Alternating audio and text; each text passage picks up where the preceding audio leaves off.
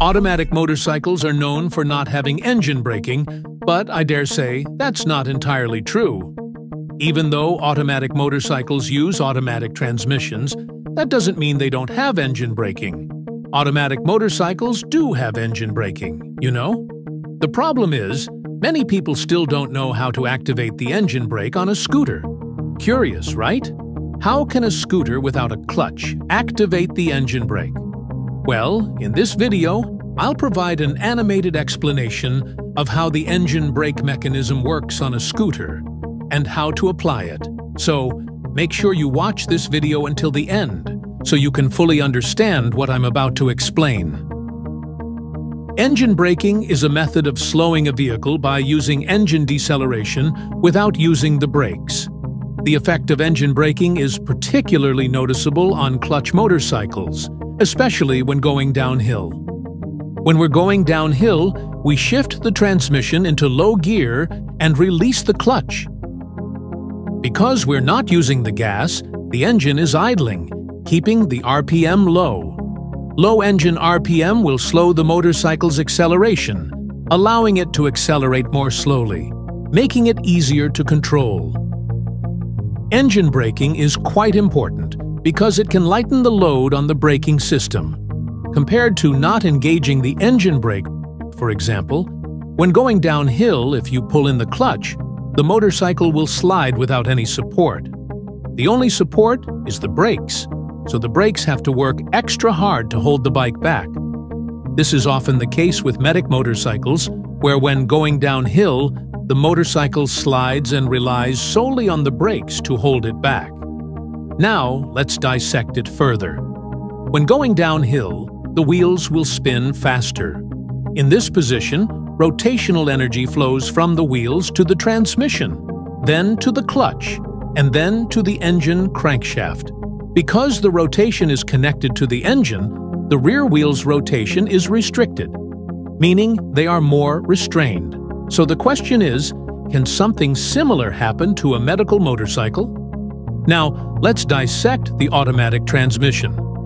Actually, an automatic transmission is very simple. As you can see, I based this on the original transmission found on an automatic motorcycle. It's very simple and doesn't involve any gears. Here there are two pulleys connected by a rubber belt. The front pulley is connected to the engine, so it rotates every time the engine is running. Let's focus on the rear pulley. Here there's the clutch. For those who don't know, automatic motorcycles do have a clutch. Its function is almost the same as a regular clutch, to disconnect and connect engine rotation to the wheels. However, this clutch can operate automatically. So, to understand the engine braking mechanism on an automatic motorcycle, we need to understand how the clutch works. This is different. Unlike a manual clutch, which is bidirectional, transmitting rotation from both the engine and the wheels, the clutch on an automatic motorcycle is one way, meaning it can only transmit rotation from the engine. For simplicity, I've divided the rear pulley into two sections, the inner section and the outer section. The inner section connects to the front pulley, but not to the axle. So if the front pulley rotates, this inner part will rotate with it, but the axle connected to the wheel won't. Then, the outer part consists of a clutch cup connected to the axle. So if this cup rotates, the wheel can rotate. Inside, we'll find three clutch linings. The shape of the clutch linings is quite unique. Unlike a manual clutch, which has a disc shape, automatic motorcycle clutch linings resemble drum brake linings. At the end of each clutch lining, a frame is attached to the inner part, so a set of clutch linings will rotate when the inner part rotates.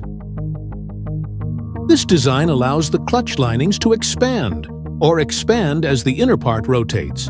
Therefore, whatever rotates, centrifugal force is generated. Centrifugal force is a force that pushes away from the axis of rotation. In the case of an automatic clutch, centrifugal force pushes the clutch lining to move outward from the axis. Then, The 3 clutch linings are held in place by springs. So, when the inner rotation is slow, the centrifugal force is small, and the clutch lining doesn't expand or become restrained by the springs. However, when the revs are accelerated, the clutch lining will bloom. Meanwhile, the clutch cup is attached to the outside of the clutch lining. Therefore, at low revs, the clutch lining hasn't bloomed yet. It won't engage because there's still a gap between the clutch lining and the clutch cup. However, as the rotation accelerates, the clutch lining will engage the clutch cup, allowing rotation to be transmitted. So, in this automatic clutch, it's driven by the centrifugal force generated when the pulley rotates. This means the clutch can only engage when rotation is directed from the engine. In engine braking, the rotation is reversed, with rotation from the wheels directed toward the engine. So, is it possible? Theoretically, it's not, because the clutch is engaged by the clutch lining turning. So, no matter how fast the clutch disc turns, if the inner lining is still turning slowly, it won't engage. So, what if we increase the engine RPM slightly to allow the clutch lining to expand? This is one of the engine braking techniques on automatic motorcycles. So, for example, when going downhill, don't let the throttle down completely, but hold it at around 2000 RPM.